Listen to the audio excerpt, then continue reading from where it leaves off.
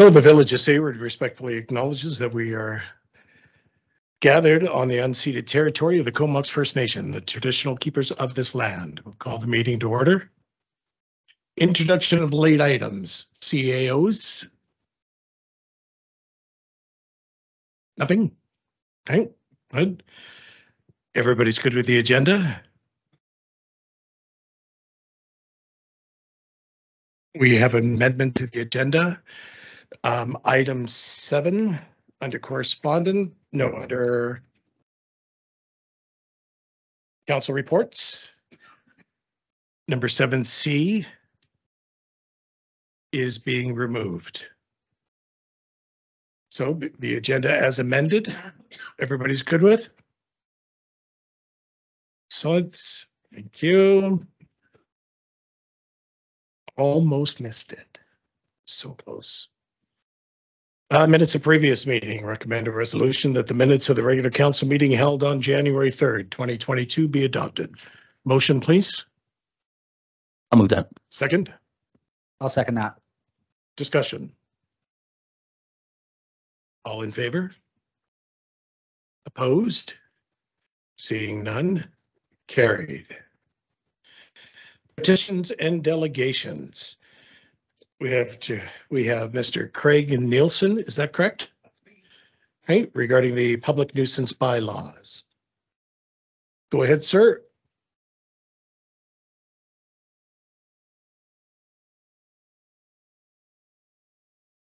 Yeah, the sound will come through for the recording and not to the public, so to speak. I guess I am, yes. I've never spoken to Mike before. Lots of times in front of a classroom.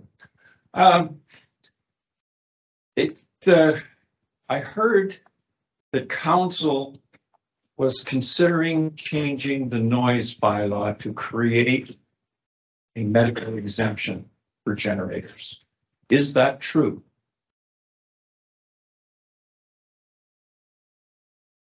Go ahead, Councillor Tinsley. There was a number of points of Your microphone. It was, as I recall, there was a number of points of discussion. That was a point in various discussions, and nothing was really pursued. Yeah, I reviewed the minutes from the 7th of January, 10th of January, whenever that meeting was, and I remember hearing that. And that's what I wanted to speak about. Okay, there is a lot of science based out there that emphasizes the importance of people's ability to sleep. And I have no problem with people running their generators at night. However, they shouldn't be above a certain level.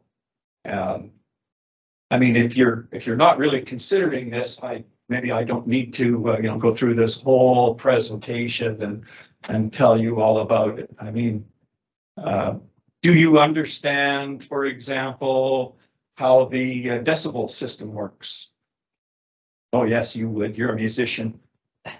Well, not from my own personal knowledge, but the information you put together that you brought is very thorough, yeah. And I believe all councils had a chance to read it, so we've learned a lot from the information. Thank you. Yeah, good.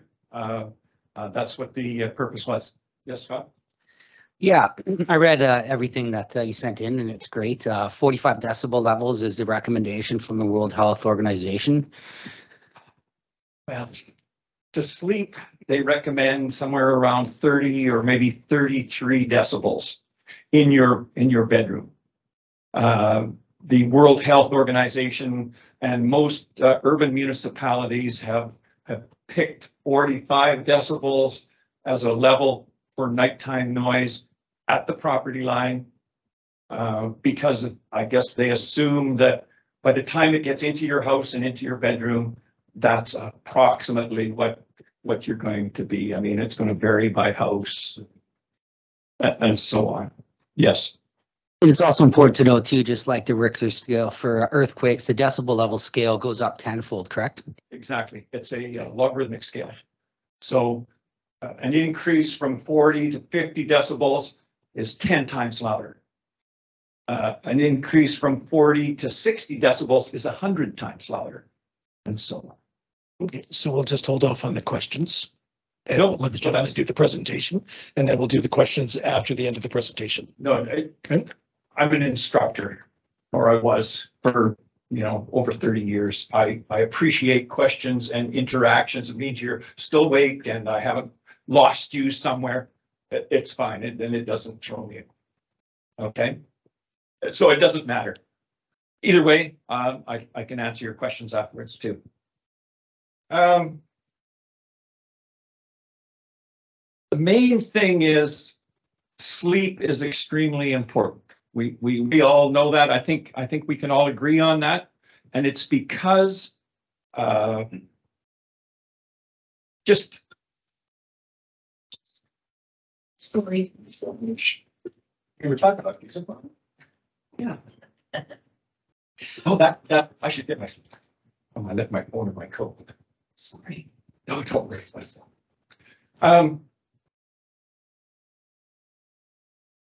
Just being awake and using your brain. There's a compound that builds up in your brain called beta amyloids.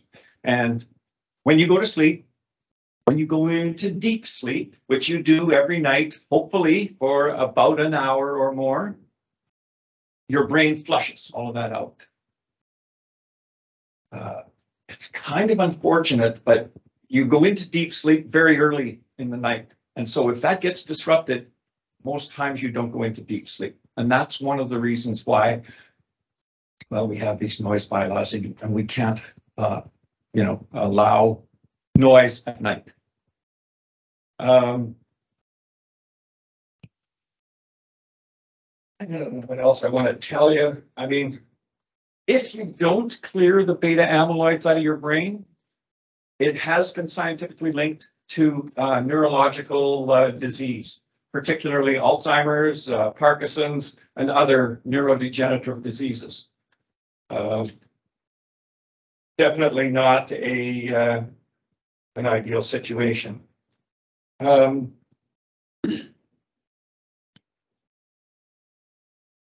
guess the other thing I would say is best policies, best bylaws are always the simplest. No exclusions are better. I don't see a problem with the bylaw as it exists. If you want to clarify it more, create a limit for nighttime noise at the property line, like places like Edmonton and Surrey and virtually every other urban municipality, large urban municipality has. I mean, I would be okay with that. It's a very easy thing to check. Your phone, you can just go and download an app. Most of them are free, or lots of them are free. You can spend a little bit of money, $1, and get a better one. And it's very easy to check your sound levels. Other than that, I mean, if you went through all this stuff that we put together, well, you already know everything that I wanted to say to you. I just wanted to come and answer any questions that you might have, and make sure that we're clear on this. Yeah. So when I met you the first time when I was campaigning, you were discussing the generator issue with me then. And do you have any statistics on your neighbor's generator that you're allegedly having the issue with at that time? Did you take your phone app and measure at your property line? No. Fortunately, we haven't had any power outages recently, and so I haven't actually done that. Just to give an idea. The generator is rated. You put it in the field, open area, go 25 feet away. It is supposed to create 65 decibels, which is significantly more than is really allowed. unfortunately, the generator is right between our houses, only 3 feet from their house. And the sound not only comes off the side of the generator, but it echoes off the side of the house and reflects back up, you know, to our place. Have you had a discussion with your neighbor regarding that or sound levels? Just. Oh, okay. Yeah. All right. Through the chair. Okay, That's fine. okay, so, Anything else? one question I have, most of the, as you mentioned, the larger municipalities have that down to 40, 45, and that's part of their bylaw. Yeah. By the larger municipalities. Some of the smaller, rural areas like, Tassus, Sibelius, and us, larger municipalities are generally not afflicted with the power outages as often as our small communities are, including Camel River. They're definitely do not suffer the same affliction as we do on a regular basis. So, but most of all what I read in here, and correct me if I'm wrong, is on major municipalities. We put those in there because those ones are the most explicit. I spent about 2 hours on Google and I looked at urban municipalities all across and all around Western Canada of various sizes, big ones and small ones. The smaller the municipality, the more generalized the noise bylaw is. It's very much like ours. It prohibits dogs, it prohibits construction noises before 7 a.m. and after 8 p.m. And other than that, you know, there's not much there. So your suggestion, correct me if I'm wrong, is that we put in the bylaw between that 40 and 45, but how would you, and put some type of muffling system Yeah, on the generators because of those people that are going to run it all night for either heat or medical equipment? Is that correct? there are other ways to deal with heat or medical equipment. I mean, it's not like it's so cold here that your house loses that much heat overnight from say 8 o'clock or 10 o'clock at night. Well, I think there's some people that are going to beg to differ on that. But what about Sure. medical equipment?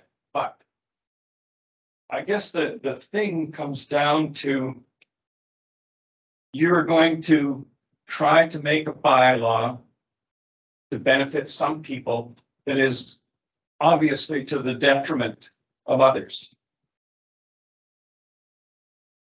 Okay, you know, and that's. I understand where you're That coming. is not right. I mean, I can't do anything about my neighbor's generator and the noise. And that. Their noise. Right. No, sorry, ma'am. Please. It's like, I mean, there are ways, and when we first noise complaint that was sent in, and in the last newsletter, it was pointed out that there are ways to mitigate the noise. There's a company called Second Skin. They sell 2-inch thick blankets that Velcro together. You put it over top of your generator. It's supposed to lower the noise level by, they figure 15 to 17 decibels. There are other ways to do it, you know, sound absorption on the wall that reflects. Yeah, I was just trying to understand, You know, clarification on what you were asking. all I'm asking is that I get to sleep at night. Okay, Okay, you Well, know. thank and- you. And however you can manage that, that's fine. And I mean, I commend your compassion for people with medical needs, but you know, we all have medical needs. I mean, most of the people in this town are seniors, and you know, somebody else's medical needs are no greater than their neighbors. So I mean, what you've got to do is you've got to work out some sort of a balancing act that's going to take into consideration all of these things. Right. Okay, thank you. Councillor Paulson? Sue. I would, I'm sorry. I would thank you for your report. And I found it quite interesting that it was written from a metropolitan point of view. And considering that we are remote and we are more likely to have power outages. When those power outages happen, it's usually in the winter, and we are people are dependent on their wood stoves, on their generators, and on their candles and that sort of thing. So as Sayward has moved forward, a lot more people have gotten the generators that do make Automatic whole house generators. more noise. But the generator that we had before we got an automatic generator, it sounded like a tank. And but my point is that we use the generator only in an emergency. And in some cases, those emergencies last for 3 or 4 or 5 days. In other times, they last 2 hours, 4 hours, part of a day, part of a night. And so I think we also need to consider the our location and the need for working a generator during emergencies. And also for the medical conditions, I think, you know, you say that everybody is entitled to a good night's sleep. And so we should keep our generators off or at a 40 decibel. Up to 45 decibels at your property line. But for somebody that is reliant on a CPAP or a ventilator or something, they're not going to be able to sleep if they don't have that machine running. So some people's cases are more emergent than others. And the reason we run our generator at night is for the person to be able to breathe and sleep. So it's a real difficult situation in a remote area like this. And it just seems like what are you going to do with the person next to you that snores so loud that it's above 45 decibels that keeps you awake? You know, so I hope that we can find some common ground here and common sense so that we're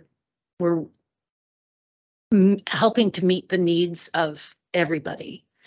And I mean, I've lost a few nights sleep and it's not pleasant, but You never fully recover.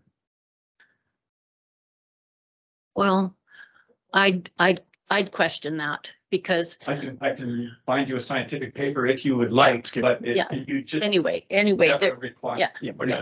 You never fully. yeah. So, recover. but I mean, I don't think it's the time for us to debate it, but course the There are other alternatives though for something like a CPAP machine. I have a friend who lives in northern Saskatchewan and they get at least as many power outages there and for at least as long. He uses a 12-volt car battery to power his CPAP machine.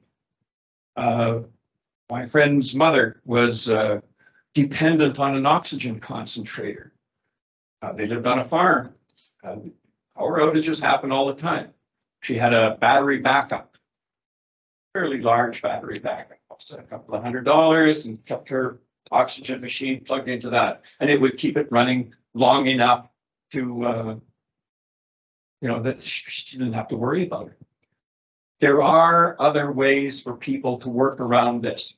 People with medical conditions deal with them. I have no way of dealing with, a neighbor that is too loud, that, that is disrupting my sleep. Okay. Counselor Tinsley, last point. I just wanted to summarize, as I understand. Your microphone, please. Oh, I'm sorry. I just wanted to summarize, as I understand, the key message here and a lot of good research here is that this isn't about stopping generator use for any form of electrical. This is about the fact that there is technology available to control the level of generators when they're being run. That's available, and also that other communities use it. That seems to be, in summary, the message, and that should be considered as council debates it further. Correct. Okay, thank you very much. The only other thing I would say is, don't discount this as a rural area, or, we're out in the sticks. We are an urban area. My neighbor's house is, 25 feet that way. I have another house that's on the other side of me that's 15 feet. It's very close, cheek to jowl, so to speak, in the village here. Out in the valley, it doesn't matter. You've got, a couple of acres, you're nowhere near your neighbor. But it's important when you're close to people that you consider everyone. Thank you very much, Mr. Nielsen. Thank you. Have a good night. Okay. Correspondence. Recommendation that A through C be received. Motion, please. I'll move that. Second, I'll second that. discussion. All in favor? Sorry, do you have a point for discussion? No. Okay. Opposed? Seeing none, motion is carried. Council reports. We'll start off with Councillor Tinsley. Thank you, Mr. Mayor. Oh, sorry, CAO. Sorry. I thought that was a receipt motion, and then usually you go on to a discussion motion, and there's a couple of things there that need at least a very quick chat on. Okay, very well, you may. Councillor Tinsley, I'll get you to turn off your microphone, please. Oh, Thank you. sorry. Yeah, We have microphone issues. we do. Sometimes they beep. So I don't have to repeat that, right? No, Just to offer you a few comments. I made some comments here under the very first item, but I would just want to mention that this letter from, we think, and we know it is, from Sayward Futures, it's not on Sayward Futures letterhead, and it hasn't been signed. I will say that we received one that was on Sayward Futures letterhead, but it was not signed. And in between that letter and this letter, we tried to make sure that the letter that we got was the right letter from Sayward Futures position. And we believe it is the right letter, but it still has not been signed. That make sense to you? Sorry, take a step back. You only receive stuff that you should be on the letterhead of the organization it's sending to you, as well as signed by that organization, so you know it's legitimate. Otherwise, anybody could get any kind of letterhead and slap a letter and give it to you, and you wouldn't know if you're dealing with the real thing. So we believe this is the real thing. It's just not on the right letterhead, and it's not been signed. okey doke. Councillor Bouchette. Yeah, I'd just like to add that I personally handed that letter in on letterhead to the office, and it came right from the board of directors. So I will make sure that if I hand it in personally, that they are signed in the future. Thank you. And thank you. I just want to reemphasize that it was on the letterhead. For some reason, I misplaced it. I couldn't find it, and that's why you see this. Your CAO did follow up and find this one, but neither one of them was signed. But just so you know, that doesn't delegitimize it, because I think we've got lots of evidence that this actually came from the board and it's approved by the board. Okay. Now, Thank you. I will say that I think the response to it, certainly pending conversation by the council and direction given to us by you, I still think it needs a staff report because there's a little bit of history here. And I think that history would help with this particular discussion. So certainly staff's recommendation is to put it back to staff, and we'll bring forward a fulsome report on past practices and some of the issues that we've encountered. So can we have a motion, please, for a staff report to be done on the correspondence letter from Sayward Futures? Motion, please. I'll move that. Second, I'll second that. discussion. All in favor? Opposed? Seeing none. Motion is carried. Okay, and is there any discussion on the AVICC resolutions that are CAO? We have not received anything back from any council members on proposed resolutions at this date, and we don't have anything to provide to you. That's what I thought. Okay, thank you. Number 7, Councillor Tinsley. It is yours. Thank you, Mr. Mayor. The report is fairly straightforward in front of you. Both Councillor Burchett and myself attended with our operations manager, Tony, to the location on McMillan Road Drive, sorry. And just looking at possibilities for council's consideration relative to better water control in that area on a temporary basis till the village is able to move forward, hopefully in the next few years on something else. And so there's 4 different ideas that were proposed there that may or may not be useful in ensuring that when there is excessive water coming down from the treat area above, which seems to be becoming more common in many areas worldwide, including here, that the owners are not in a last-minute position due to water overflows at the actual McMillan Drive area, particularly the 3 homes that are currently most affected when that occurs. Thank you. Thank you. CAO Jarvis. Thank you. Only to say that since this report, staff has been looking at some of the studies that have been completed about the drainage up on McMillan and continue to investigate further and just, restating that we would appreciate some time just to be able to continue to gather further information for council's consideration. Okay, so we will make a motion on a staff report regarding the drainage. Yes. Okay, we have a motion on the investigation from the staff on the drainage, please.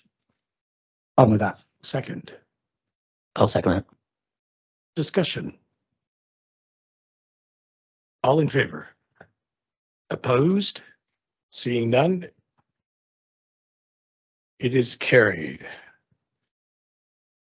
Okay, and B, Councillor Burchett. You have a staff verbal report from the January 19th, 2023. My flags, sorry, CEO, is there something else to add or no? Okay. Councillor Burchett, the floor is yours. Thank you, Mr. Mayor. Is there a slide that has a PDF with the LiDAR imaging?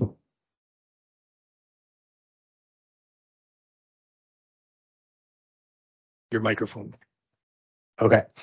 Yeah, it was a great meeting. There's a couple presentations. First one was on LiDAR, which I found really interesting. And LiDAR is light and range, light detection and ranging. And it uses lasers that pulse between 1 million and 6 million times a second, penetrating the tree canopy, giving you a topographic readout. It allows you to look at slope, stream flow. It can even identify rivers and streams that are fish bearing. So that was really interesting to me. And recently what this technology has identified in the Sayward area is that we have one of the largest living Douglas fir trees on Vancouver Island. Previously, it was thought that Carmanah Walbrand had the largest Douglas fir at 96 meters, but that one actually is not living, although it's still erect. The one that we have here, 10 minutes from the Crossroads Junction, is 94 meters tall, which is 308 feet, and it's still alive. So it's kind of cool that we found that we have the largest Doug fir here at Sayward. A couple other things that we picked up from the meeting.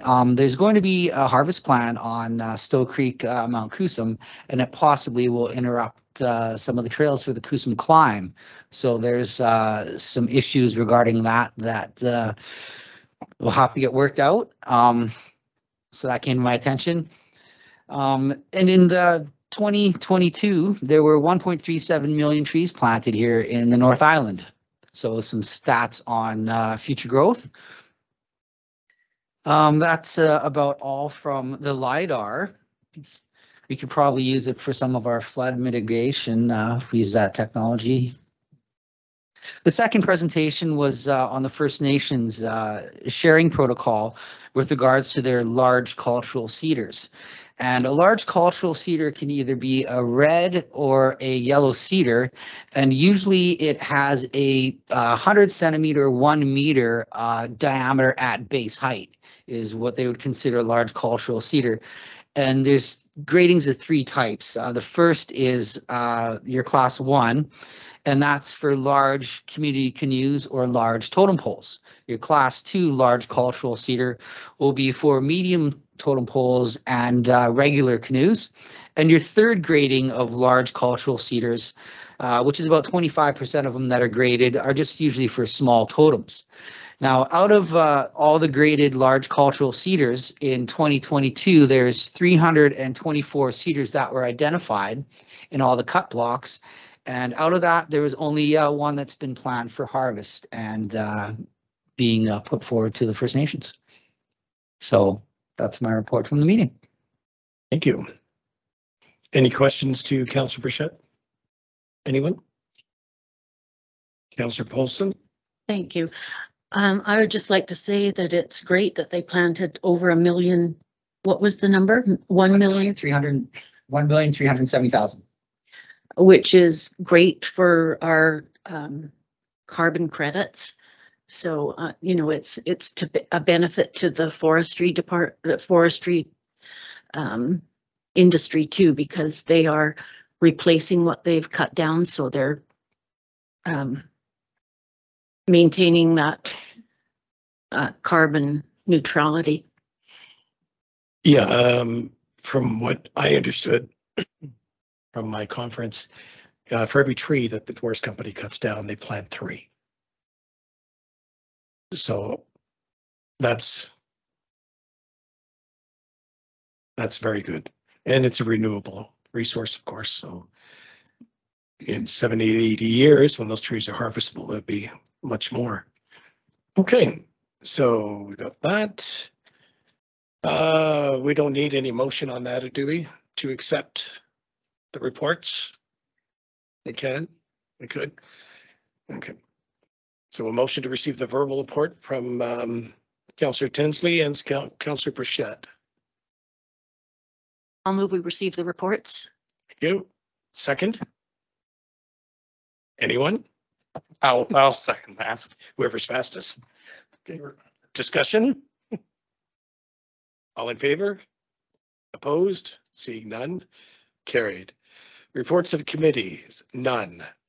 Mayor's report. Just a quick verbal. I had an opportunity to go to my first TLA conference, which is the Truck Loggers Conference, and I was sent through the SRD as because I am not overly familiar with forestry. It was an educational, 3 days for me and a lot of information. Regretfully, this year is a little gloom and doom in the industry. Hopefully things will turn around, but it was, as I said, I mean, it's a learning step for me because I'm not that familiar with logging. So luckily, Brad McKay from WFP took me under his wing and introduced me to a lot of ministers and a lot of people that are very knowledgeable in the forest industry that I can contact for information. So that's it. Unfinished business. None. Staff reports. Committee of the whole meeting date change. Okay, CAO, did you want to speak to that? No. Okay, so the council received the committee as a whole meeting date change report. And that the CAL meeting planned for January 24th tonight and February 28th be moved to the 31st and the 14th respectfully. Do I have a motion, please? I'll move that. Second, I will second that. discussion. All in favor? Opposed? Seeing none? Carried. Demographics and land-based report, December 2022. CAO, did you have any comments on that?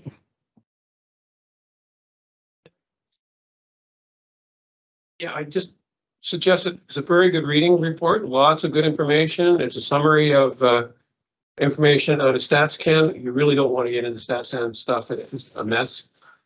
I think it's a mess. Very difficult to follow, but this is very good. It's a good summation. My suggestion is if you have a permanent binder that you bring here, that you take that report out and you stick it in that binder because it is really good information.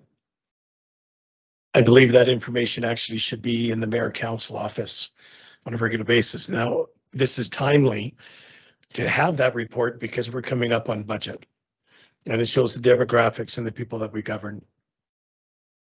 Councillor Burchett. Yeah, I'd like to make note here on page 73 of the report. I think there's a few things that are missing that should be included in this with regarding to culverts that are missing in this for the stormwater. On page 75 again, yeah, the culvert valve under the road out of the pond. It's missing in the infrastructure, so I think that should be added because that is one of the trivial things that we'll possibly need to deal with. CAO. So I made some notes here and drew some circles of where it's missing. There's 3 pages in which the culvert is non-existent in the infrastructure diagrams. Okay, so you'll go over that with the CAO? Yeah, I've got them flagged here, so Okay. we can look at that, but Thank it's you. really important that they're in there. Thank you. So the council received, discuss, and approve the demographics land-based report from December 22nd. We'll go through more in discussion with the CAO. So do you have a motion on that, please? I'll move that. Second, I'll second that. discussion, CAO? One of you? Just a quick comment, if you wouldn't mind providing those copies to us, and what we'll do is we'll photocopy them and give them back to you. I think he was referring to after the meeting. Sorry. Now it's good. No, that's fine. That's fine. It's that pond is a culvert, so that's a storm drain that has a valve that should be actually. That's non-existent. And I'm Any sorry, more is that the other discussion? one? Yeah, it's just, I've got copies of just the other maps it's missing on, so. Okay, same thing, but just different. Okay, gotcha. Councillor Paulson? Thank you. On page 14, where it lists the household composition and says that it's been declining in Sayward, the 2.0 person per household average is smaller than the provincial average of 2.4. So when I'm thinking about the water supply, and I seem to remember that the water supply is based on a household of 4. I don't recall that. CAO, Prince, There's a number of numbers. that have- number of numbers. So your Okay. microphone's right? The one I remember is 356 people. So not just a matter of how many in each household, but it's around 340 to 360 in that range is what our water system is geared for. But you're going to be receiving a report on that shortly, next month or so. And that number will become clear, but it certainly isn't based on 2 people per house or 4 people per house. It's actually based on the number of people in the village. That's, Okay, because I was hoping that if the numbers per household had gone down, that maybe we had more water available. no. It's good hope, though. Okay, so that's all the discussion on that? Anybody have anything else? Good, so all in favor? Opposed? Seeing none, motion is carried. Now to the, CAO, Is there something to add? Sorry, the discussion we were having is, are we approving it as presented or are we doing some amendments? And So we can't approve it as amended because it hasn't been amended. Correct? you're not approving it tonight. That's the. We're just receiving it. Correct. Okay, thank you. Sorry. Thank you. Okay, now to something really important. Not that that's not important. Let me clarify. It's all very important.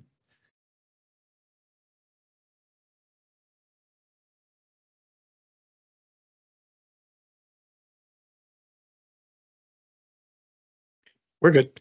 Okay, C, the appointment CAO authorizing assigning authority to Lisa Clark, CFO and CO. And the recommended resolution is that Mr. Keir Jarvis be appointed as Chief Administrative Officer for the Village of Sayward effectively January 16th, 2023. Do I have a motion, please? I'd happily move that. Second? Sorry, your microphone, please, Scott. Thank you. I'll second that. Discussion?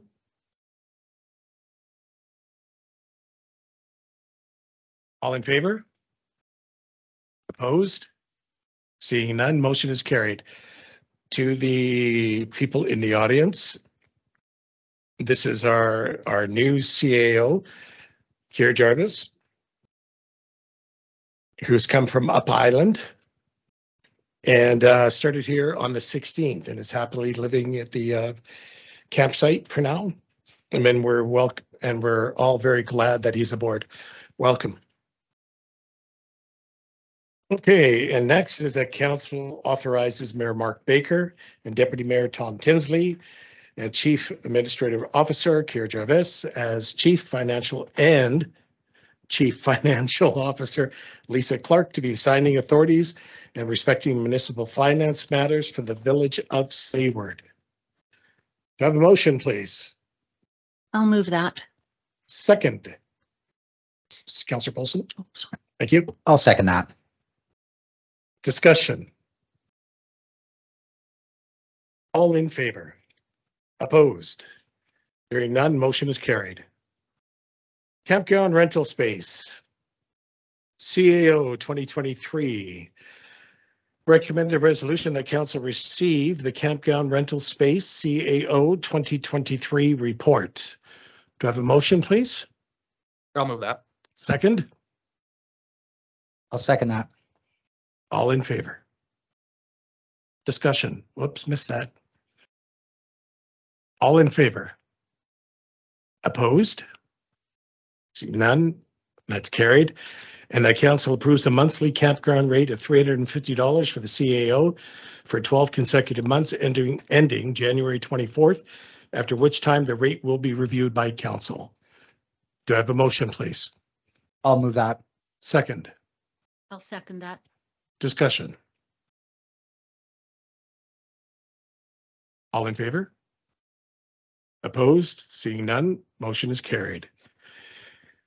E, Green and Exclusive Community Building, GICB Grant Application, 2023 report. Mr. France.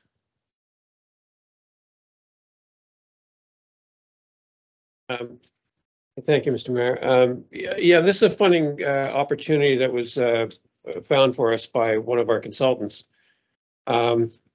It's a good opportunity because I'm pretty sure council knows the state of this building. It's old and there's a lot of things in it that need fixing. And I think a lot of things that can be brought up to the standards of electrical consumption and heating the building. The council's got some recommendations on file saying we should be looking for alternatives. And this provides you with that opportunity. A little bit tight on the funding because it's only an 80% grant. And I'm going to say it's also a very rough estimate at 900,000. I started adding up the numbers and I got to 800. And then when you start adding in consultants and engineering, it's going to be more. But it's very clear that we have a lot of good support reports that are already done by way of asset management reports and also an electrical study. There are other components to this grant that will require some expertise that we don't have, and that's namely the energy consumption and greenhouse gas savings by going to these changes. So that's why we need the help. So yes, it's a good opportunity. It's good timing. If we can get this, it'll really help the center. One question for you. It's 80% funded. Where would the other 20 come? I've given you a couple ideas here. One is to suggest to the area director that since their residents use 60% of our attendees here are from his area, that we look for a one-time grant of some sort. I know you're smiling. I get it. We've also got 43,000 in the local government climate action program that could be used. And I think, and I'm not really emphasizing this too much, but obviously if you're shut down, it's not open and there'll be some sort of savings there. Quantifying them is difficult, but I'm pretty sure that if the total thing is $1 million, it's going to be very difficult to find $200,000. But that doesn't mean you don't try. We'll have to figure it out downstream. Or shall I say, your new CAO will have to figure it out. I'll be very much looking forward to. No, I won't be. I'm not going to lie to you. Okay. So council received the Green and Exclusive Community Building Grant Application 2023 report. So this is just for receipt. Motion, please. I'll move that. Second. I'll second that. All in favor? Opposed? Seeing none. Carried, and that council directs staff to contract with Urban Systems to complete the application for $7,000 plus disbursements.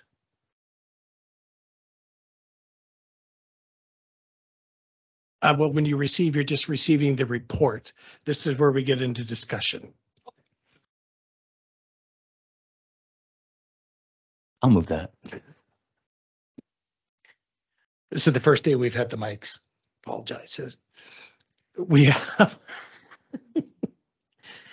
Okay, we have a second on that, please. I'll second that. Discussion. Councillor Tinsley. Thank you, Mr. Mayor. Well, I appreciate our small village, like any small village, is always interested in free money, but there'll be a cost to it. Like in terms of the consultant, just the whole big picture with the Kelsey Center. Granted, we all want it to keep going, but the investment of this amount of money in a facility that's still, there's lots of considerations going around the financial viability of the facility. So I just bring that forward as, is that a consideration at all in moving forward? CAO, did you want to jump on that? No, thank you, Mr. Mayor, at this Oh, time. okay, well, glad I asked. The consideration, all the considerations are on the table. So if we can get the grant and we can get the SRD's backing on the grant application, it would make sense in that, because considering some of the options that may be available down the line. So that part, I know I'm being a little vague, but I'm sure you understand why. All in favor? Sorry, now you want to speak? Well, because I thought it deserved a council discussion and I wanted to hear that first, but if you're finished with that discussion, I got a couple words I could give to you. Sure. I think you're absolutely right. There are other things that are going to require effort and money to make the building whole. Any building requires a substantial amount of upkeep as you go, and this building is no different. But I think these funds take a major element of that away and solve the problems of HVAC units, savings, electrical, plumbing, and windows, a whole gamut of different things. Again, you'll get, well, you have received in past, but sorry, it's probably not here, other reports that name all these things, and I think they really fit well with the funding. It doesn't stop there. Any building's going to require more infrastructure, more fixes, but for now, this is a major step forward. You look at our propane bill, right? It was averaging 10,000 a month to heat this place. if we can actually get something a little more efficient in there and cut that down to maybe, I don't know, even a third, that's huge savings. Because of 10,000 a month, to me, it just mind boggling. I don't. Yes, but it's still, that's a lot of coin to be floating. Okay. So did we have a motion on that? Everybody voted? Nobody voted? Motion is on the table. Did we have a seconder? Let's do a seconder again. Oh, we had a seconder. We had the discussion, so we should move on to the vote. All in favor? Opposed? Seeing none, it is carried. And that the staff is motion that the staff is directed to submit the application to the Infrastructure Canada. Do I have a motion, please? I'll move that. Second, I'll second that. discussion. All in favor? Opposed? Seeing none, carried. F is the regional grant opportunity for UBCM Emergency Operations Center. John France, CAO. To add, I think it's a good opportunity to try and defray some of our costs. We know it's needed. It's in our budget. So here's an opportunity to get some grant funding to resolve at least one issue within the fire hall. And also the advanced drone training is equally, maybe not equally, but it is important. I mean, obviously having a generator for backup is pretty darn important for the fire hall. So yes, I've got nothing else to offer. Good job by, I'm sorry, I've said this to you before. I didn't write this report. This came from Sean and I think Councillor Tom. Yeah, okay, Sean, and he deserves the credit for chasing it down, not me. He's referring to Sean Koopman from the SRD. For all those people out there that didn't know that. Okay, so that the report from the CAO be received. Do you have, sorry, somebody? Do I have a motion, please? Anybody? Sorry, Mr. France, could you turn off your microphone, please? Thank you. I'll move that. Second, I'll second that. discussion. All in favor? Opposed? Seeing none, carried. And that the part of the village in the ongoing work in relationship to emergency planning and the application for financial assistance under the Community Emergency Preparedness Fund 2023 Emergency Operational Center Grant be authorized for submission to the UBCM in collaboration with the Strathcona Regional District. Do I have a motion, please? I'll move that. Do I have a second? I'll second that. Discussion. All in favor? Opposed? Seeing none, motion is carried. And that the village agrees to the Strathcona Regional District submitting the application on their behalf. And if funded, agrees that Strathcona Regional District managing the grant and being the recipient of all funding. Motion, please. I'll move that. Second. I'll second that. Discussion. All in favor? Opposed? Seeing none, motion is carried. Island cannoli. Hey, I want to get a cannoli. Buongiorno. Okay. So Island Coastal Economic Trust, iced tea, campground application 2023. Anything to add, CAO? The only thing I had to add is I put a little history in the report and I had a little note for myself that you're the representative if you wanted to speak to Island Cannoli. I personally do enjoy cannoli. I do. It's that little bit of Italian that I do have, and I know, I appreciate it. I do, and I do like it. Everybody's read the information. Anybody have any questions on the information? Councillor Tinsley. Thank you, Mr. Mayor. I'm just a little unclear. This is a future campground improvement project, or has someone already been spent on this? No, this is future, This is future. Okay. correct? See, oh, your microphone, sorry. Oh, This matches up with the 80% grant The that 20, we just applied for. So this is the other 20%. So we've actually got two campground grants going. One is 100% and the second one is an 80, and this completes the 80 with the 20, nothing has been done yet, though. other than the application, well, Other than the application, no work has been, and not this application. the other one. Counselor Burchett. And that was the plans that we looked at a few meetings ago, correct? Thank you. Okay. So we have a motion. No, let's do a motion. Okay, motion is that council receive the Iced Tea Campground Application 2023 report. I will move that. Second, I'll second that. discussion. All in favor? Opposed? Seeing none, motion is carried. And the motion that the council directs staff to apply for the Iced Tea grant and approves the contracting of Urban Systems to complete the application for $1,200. Do I have a motion, please? I'll move that. Second, I'll second that. discussion. All in favor? Opposed? Seeing none, motion is carried. Parcel tax and DCC report 2023. Mr. France. The first part of the report is basically a copy and paste from the provincial government site, because I thought I did a good job in explaining what both these taxes were. So if you've got any questions on that part, both of them do require a fair amount of administration. So it's not just a matter of popping into place. Once it's in place, there's a lot of administration that's involved with it.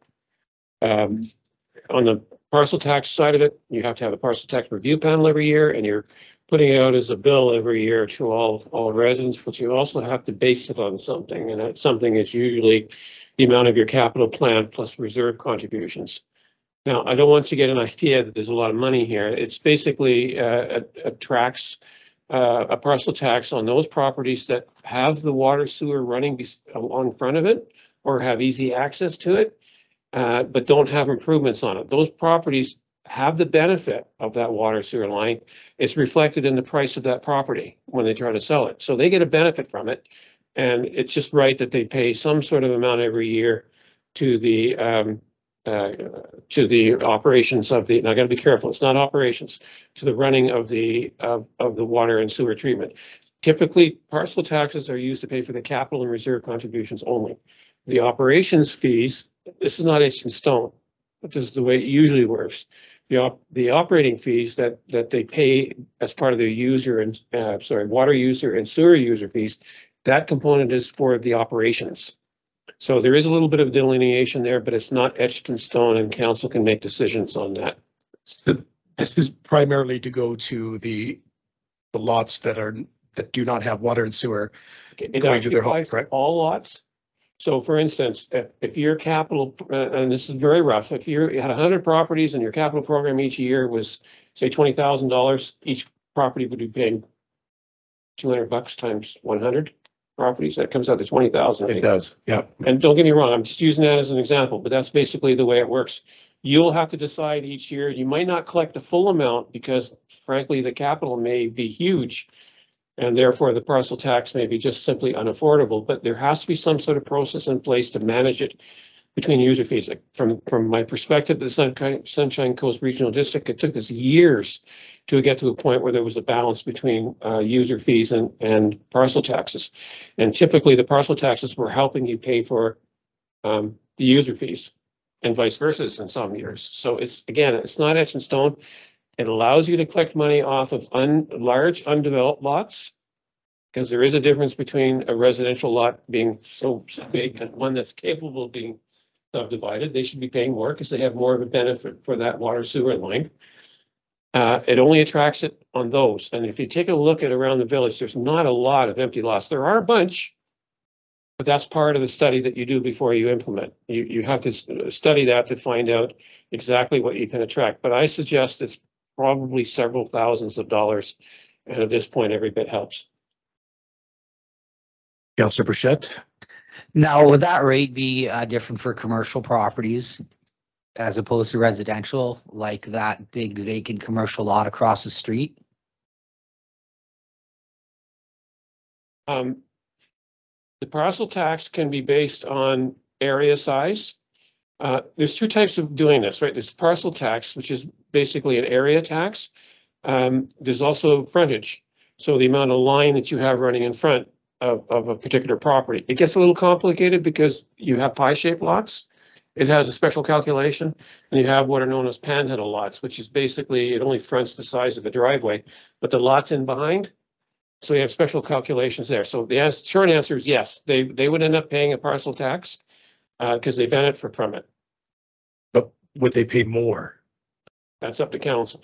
Okay, now can it be where just the empty lots are being subject to the parcel tax? I don't think you can do that. No? I don't, Okay. I've never seen it done that way, but I don't think you can do that because if you apply a tax, you have to apply it uniformly across a range of the same type of property. You can't pick and choose which properties that the tax applies to. Yeah, I mean, to me, I thought maybe just because they're empty, that would be a certain type of property. If it's zoned residential and it's a residential lot, it's in a class called residential, whether it's improved or not. So what this is asking for, we're getting into is just to get more deeper into it for a staff report.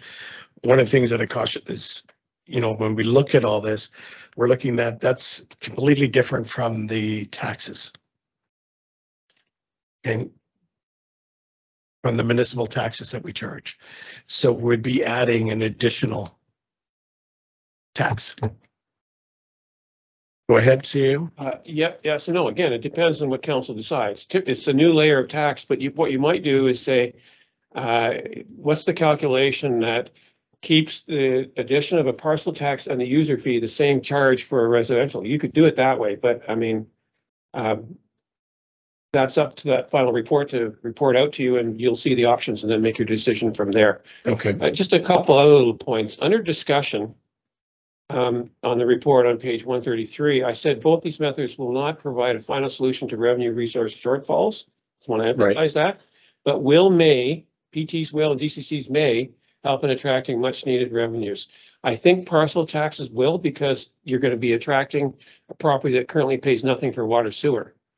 And I say DCCs may because if there's, in your opinion, if there's no properties here, give you a good example. If Cooperton wanted to go ahead and do their subdivision, it would attract DCCs because now they're in process. You can't charge them. And the same thing goes with the Adama property. But if there's other properties in town that you think can be subdivided, then DCCs are something to look at. DCCs are a lot more expensive to implement. I will tell you that the cost for both parcel taxes and DCCs is well, DCCs is around $7,000, but we've got a lot of work to do on that yet from a staff perspective. And the DCCs came in at $50,000, but I took a bite out of them, and they came back with $27,000. But I think that even that is too high. We'll have to spend time on really working with Urban Systems, if that's who we go with, to really narrow down exactly what we want from them. Because I think their scope is too large right now. And I think we can find other ways of doing certain things to make the cost cheaper. It's still going to cost money, but we think we can do it. That's why you've got the recommendation saying intermediary steps so we can go back and work on. Right. But DCCs are a development cost. Those are the developer comes in, wants to do a subdivision. We're charging DCCs, which I think most communities and definitely most municipalities do have, do they not? I mean, a lot of the communities that I worked in had, if you call them offsite development fees, but basically DCCs. So that's charged strictly to the developer. Okay, so the recommended resolution is that the staff be directed to bring back a report to the cost analysis of a parcel tax, both for revenue estimates and administrative support. Details. Do I have a motion, please? I'll move that. Second, I'll second that. discussion? Councillor Tinsley. Thank you, Mr. Mayor. So I just want to be clear. So there's the analysis of the parcel tax and DCCs. They're separate. What we're looking at is that the parcel tax analysis, the cost and the whole administrative part of looking at that, it's quite a bit lower, and it can be mostly done internally. And that's all, like that's clearly the only one we're looking at right now. Is that correct? As I see in the motion, it's only referencing the parcel tax. I want to use some words when you say mostly. We want to analyze to see how much work is required. And that's what that report's going to do. We'll come back to you and say, this is the workload, and we'll tell you whether or not we can do it internally. I do know there's some things that we're going to need some outside help on. But again, we're just trying to assess that. Just so you know, it's not completely in-house. There are some things we're going to need help on. Sorry, your microphone, please. Sorry. Councillor Tinsley. So the key message being that it's focused on just the parcel tax for exactly what they're, thank you. I just needed to hear that. CEO Jarvis. Yeah, the only other thing I'll add, further to what Mr. France indicated, was we also wanted to try to do some projecting about what the financial benefit might be. So the cost along with what opportunities are out there in the community to leverage the tax against. Again, some estimating. Thank you. Mr. France. I think Councillor Tinsley's comments accurately reflects. I just wanted to emphasize that we weren't saying no to DCCs. That's your decision. You have to figure out if there is that kind of, or what information you need to get to figure out whether or not there's enough subdividable land in the village to make it worthwhile. And my thing is, my opinion is, I don't think there is. I think with the Adama property going, I think that takes up a large chunk of it. Now, whether or not stuff will go in the valley, I don't know, and that's why. Yeah, but you got that large saying piece no, we're behind saying- McMillan. Yeah. Okay. Any more to add? Nope, you're good. Any further discussion? Nope. All in favor? Opposed? Seeing none, carried. Code of Conduct bylaw. Recommended resolution that council receive the Code of Conduct bylaw staff report for information and discussion. So this is on receipt. Do I have a motion, please? I'll move that. Second? I'll second that. Okay, discussion? All in favor? Opposed? Seeing none, carried. That the suggested wording from legal counsel be accepted. Do I have a motion on that, please? I'll move that. Second, I'll second that. discussion? Councillor Bichette. I just want to thank staff for going ahead and getting legal advice on this. Thank you. Anybody else? Nope. All in favor? Opposed? Seeing none, carried. And that the Code of Conduct Amendment bylaw be prepared for the February 7, 2023 regular council meeting. Do I have a motion, please? I'll move that. Second, I'll second that. discussion? All in favor? Opposed? Seeing none, motion is carried. Housing Needs Report 2022. The council receive and discuss and approve the Housing Needs Report for report December 2022. Do I have a motion, please? I'll move that. Second, I'll second that. thank you. Discussion? Councillor Bichette. Yeah, I noticed an error here again.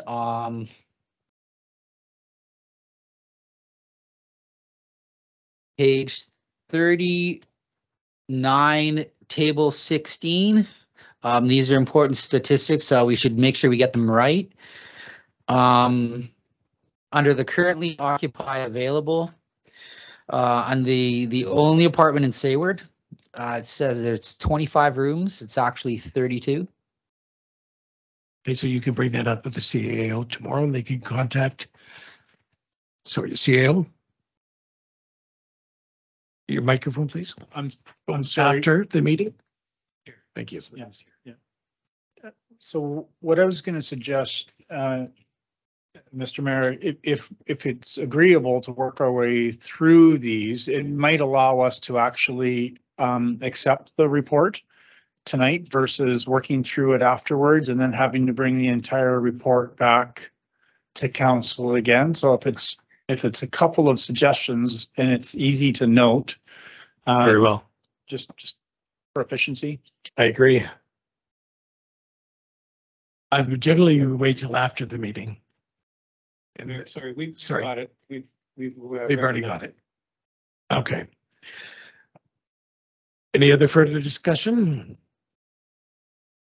Councillor Tinsley?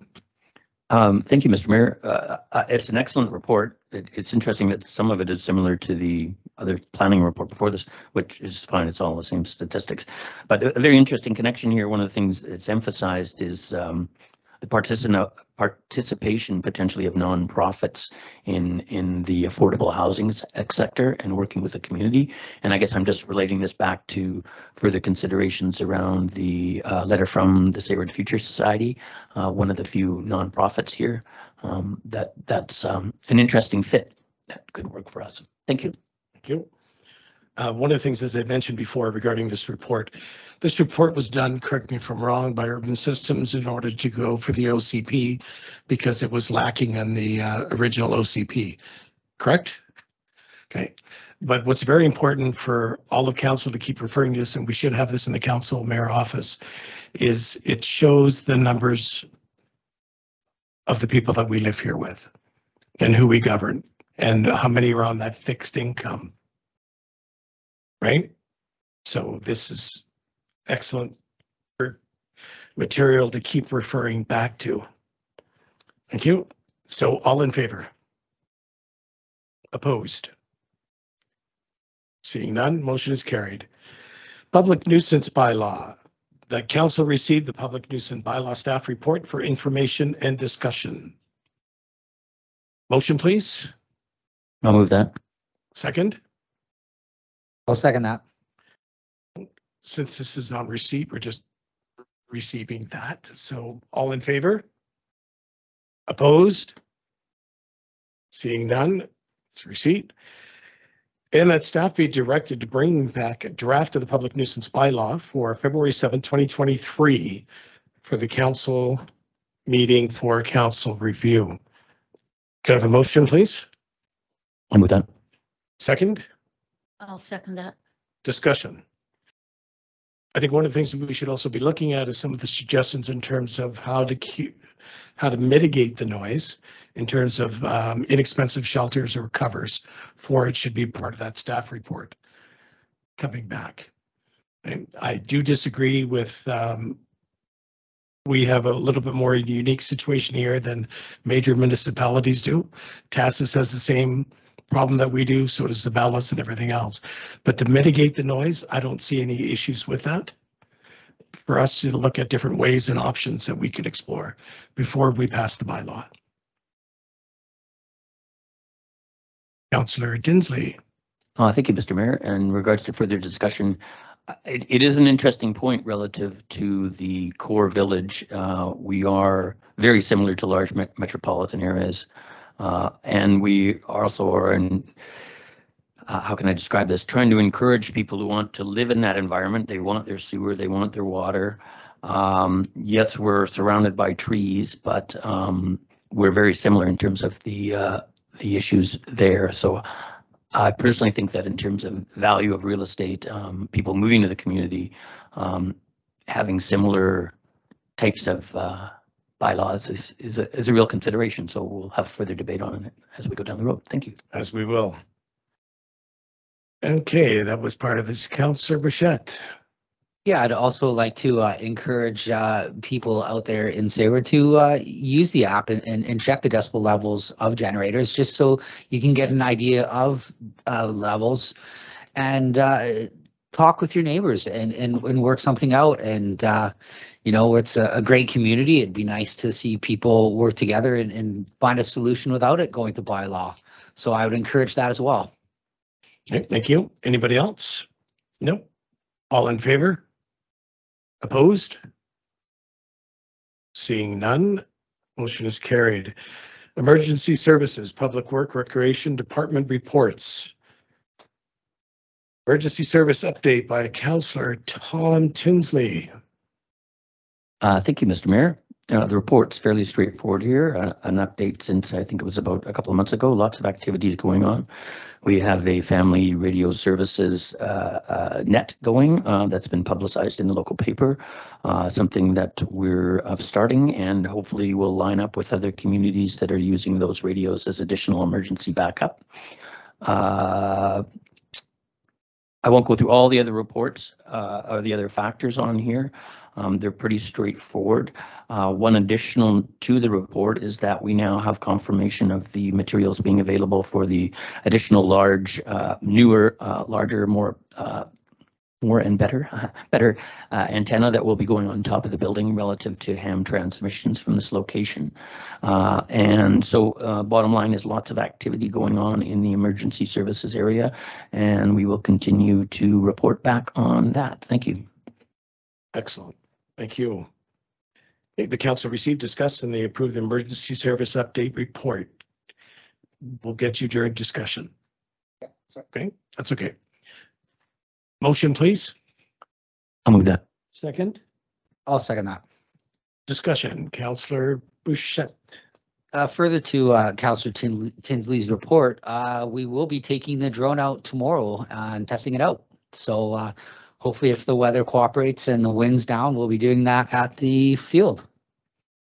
Okay, so no sunbathing in the backyard. I wasn't going to finish that statement. See, I'm getting better. Okay. Okay, so any other further discussion? No? All in favor? Opposed? And motion is carried. Bylaws, the revenue anticipation bylaw 493, that the revenue anticipation bylaw 493 2023 be given first, second, and third reading. Do I have a motion, please? I'll move that. Do I have a second? I'll second that. Discussion. I hear crickets. All in favor? Opposed? Seeing none, motion is carried. The remuneration bylaw, amendment bylaw 494 be given first, second, and third reading.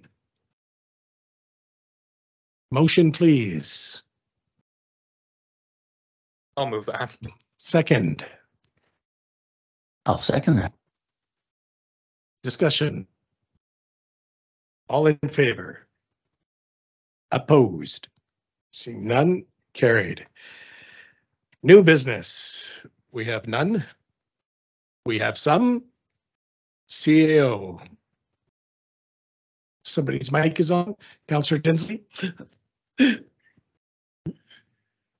you, Mr. Mayor. If you wouldn't mind, I'd like to suggest that we revisit item 11B on the agenda.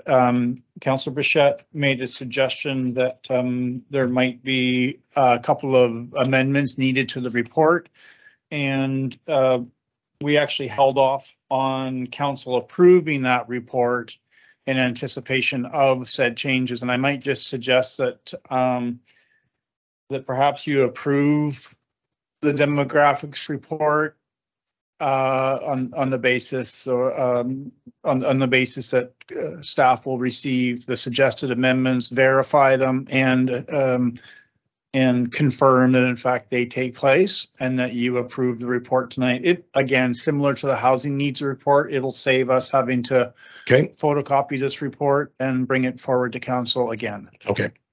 So council received, discuss, and approve the demographics land-based report, December 2022. With the staff doing some minor changes to the report without changing the entire report and recopying the entire report, 100 and some odd pages, 500 times. Does that pretty well cover it? We'll summarize. Okay, thanks. All in favor, or pardon me, motion, please. I will move that. Second. I'll second that. Discussion?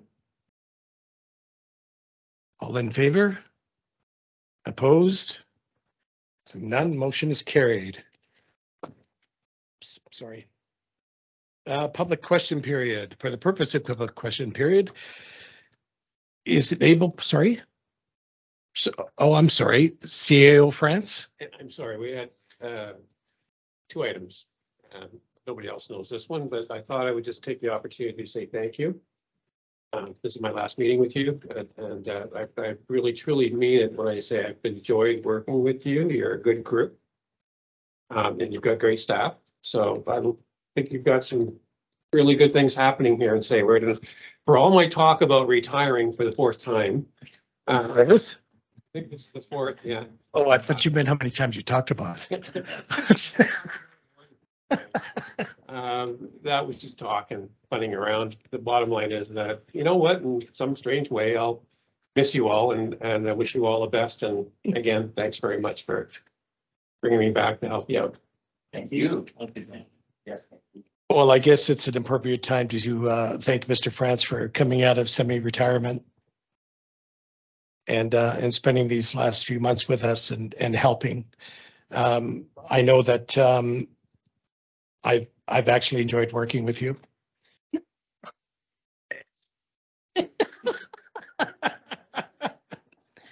So it's been good, and I do appreciate everything that you've done. Thank you.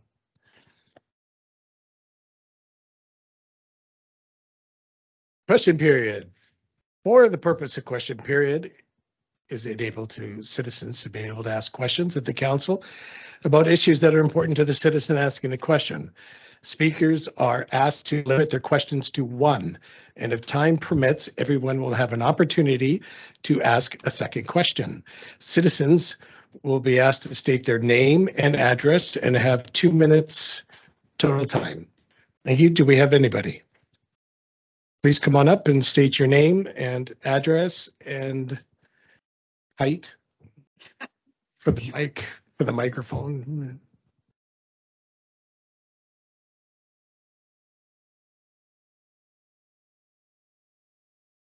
Hi, good on. Yes. Hi, my name's Janet Bruce. I live at 410 McMillan Drive, right next to Mr. Nielsen. When we put our generator in, I did a lot of research regarding decibels, noise, and mine, I spent a lot of money on it. It's certified, it's within the range, and never once did Mr. or Mrs. Nielsen come to speak to me about the noise. And I want to know why. Okay, but this is not the place. Question. It's not a question to us.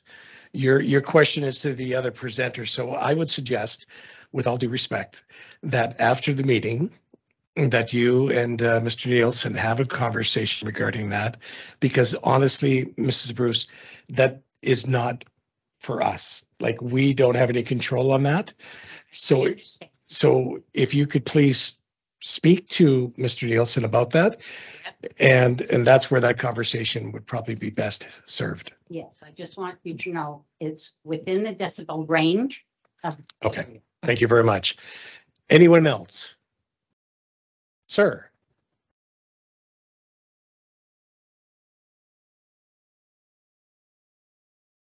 I'm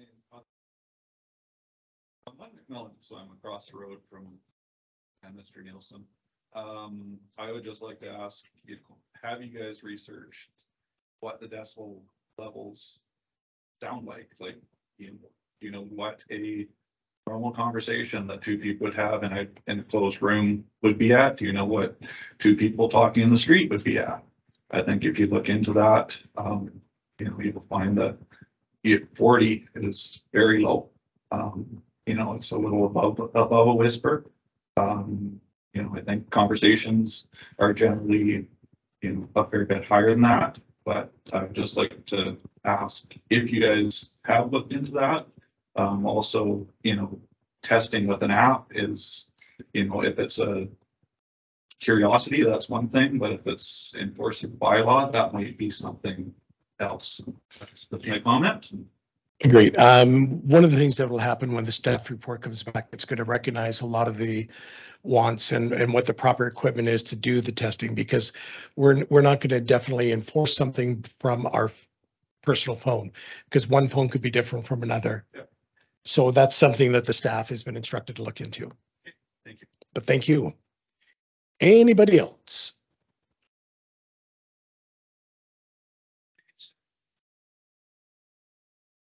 Council look into the validity of passing a bylaw like this. There is no other example of a bylaw like this anywhere in Western Canada. Large municipality, small municipality, medium-sized municipality. So if you're considering doing something that nobody else is doing, I would check with my legal counsel. Thank you. Okay, so we are going to go in camera. Relax, you're not there yet. And sit down, we're not done. That in accordance with section 92 of the community charter, this council meeting will be closed to the public at this time in order for council can give consideration to matters in accordance with the following sections of the community charter, which will be 90-1K. Do I have a motion, please? I'll move that. Second, I'll second that. discussion? All in favor? Opposed? Seeing none, motion is carried. 17, adjournment. We will